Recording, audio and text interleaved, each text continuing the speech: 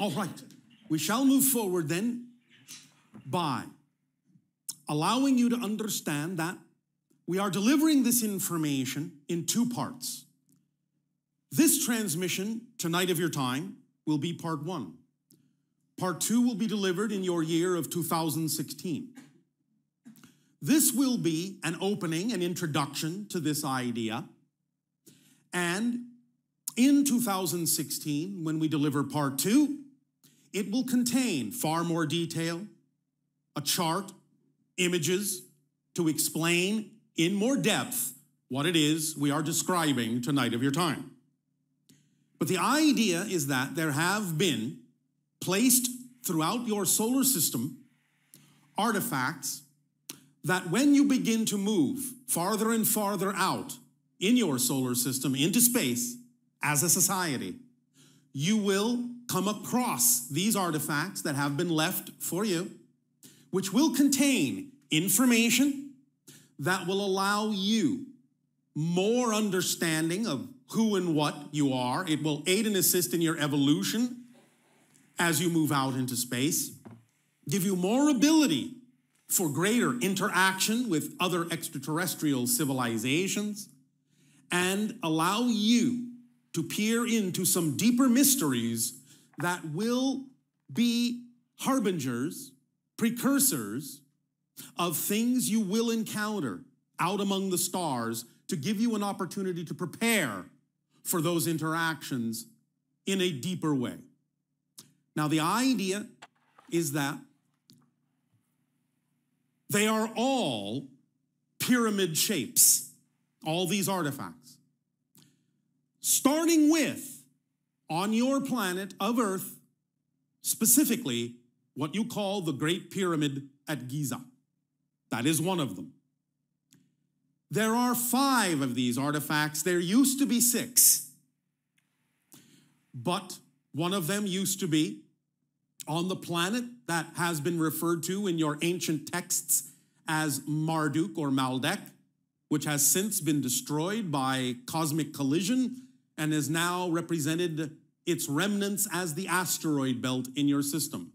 But there used to be one of these artifacts upon that planet.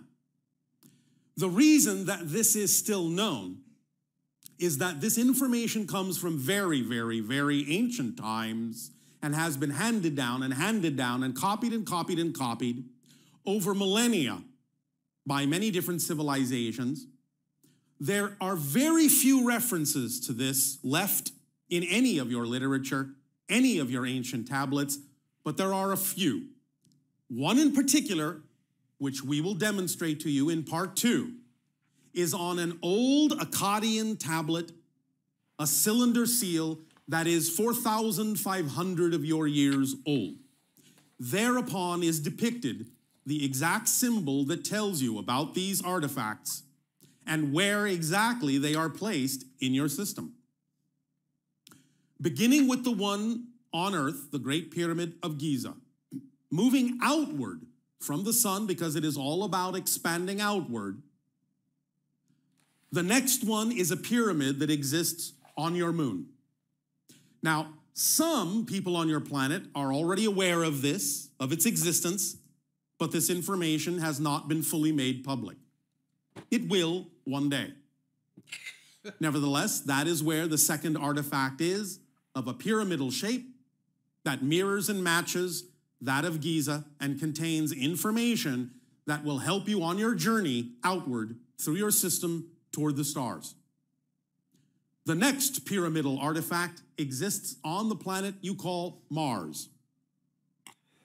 This will contain not only information to help you in your evolution and again aid and assist you in your outward expansion to the stars, but will also contain information that speaks of some of your lost history so that you can really begin to gather back together an understanding of the path that you have taken, both physiologically and spiritually, that has brought you to this point of transformation on your planet of Earth at this time. Now, as we said, the next artifact would have been on the planet Maldek, but has since been destroyed and is now simply represented by the remnants that you call the asteroid belt. But going farther out, the next artifact after the Earth, after your moon, after Mars, is on Saturn's moon of Titan. So there you will find another pyramid that will contain great information at that point that you are capable of reaching that moon of Saturn. You will find it will contain many things that you need to understand how you can interact with different kinds of civilizations and how you can also propel yourselves in a new direction, energetically, spiritually, physiologically, as Earth becomes and is becoming in its process what we have termed the sixth hybrid race, and how you will be given more information about the different kinds of groups, the different kinds of councils, the different kinds of associations and alliances that Earth potentially can belong to, again, as you claim more and more and more of your heritage and move out farther and farther in your system toward the stars.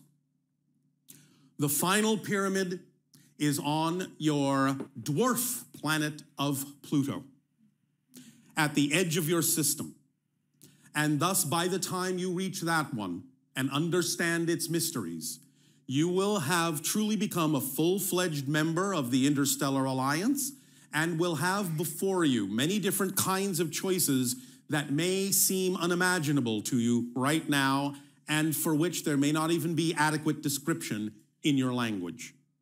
For you will have changed so greatly by then as a society and as a species as to really make available to you upon the discovery of that final artifact, that final pyramid, many more options than are available to you now that will propel you to the stars in another way and will allow you to understand truly your place in creation and will expand your abilities into the realm that at this point would seem like magic to you.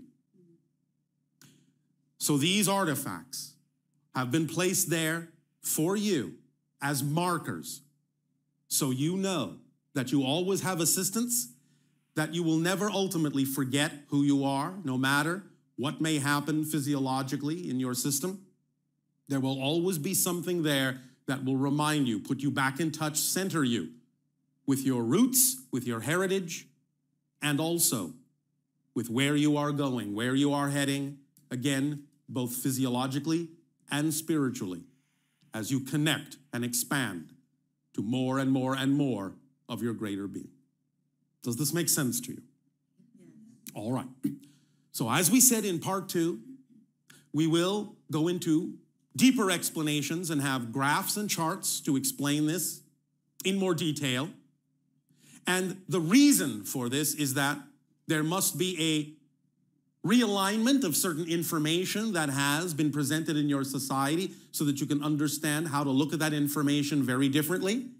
This is connected to the idea of contact in a variety of ways.